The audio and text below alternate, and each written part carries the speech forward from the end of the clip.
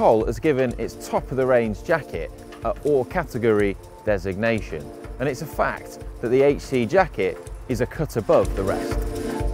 Col says that it put all of its technical knowledge into this jacket, making it waterproof, windproof, thermal, breathable, reflective, aerodynamic and protective. Is there anything this jacket can't do? Well, it won't ride your bike for you, but it has pretty much everything else covered. It's made from a very stretchy Schola fabric with a Wintex membrane that will both be snug and keep out drafts. Although Col bills it as a jacket, it actually fits more like a jersey and has a very racy cut. But the four-way stretch fabric means that, if necessary, you can layer up underneath for the very coldest of days.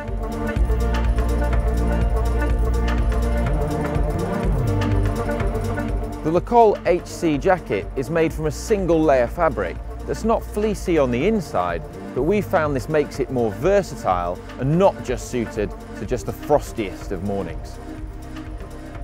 The HC is not too warm when it's 10 degrees outside, as long as you have a thinner base layer underneath.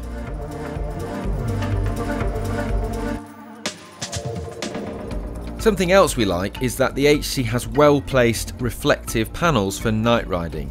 The large panels on the shoulders and cuffs, plus a strip up the rear pocket, mean that you're pretty visible from all angles. Crucially, we found the sleeves to be the absolute right length.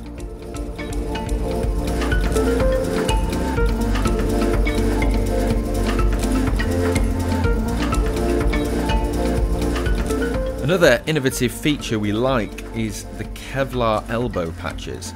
Now let's face it, if you're going to fall off, it's usually in winter, and it's a great idea, but at £300, you should be making every effort not to fall off while wearing the Col HC jacket, Kevlar patches or no Kevlar patches.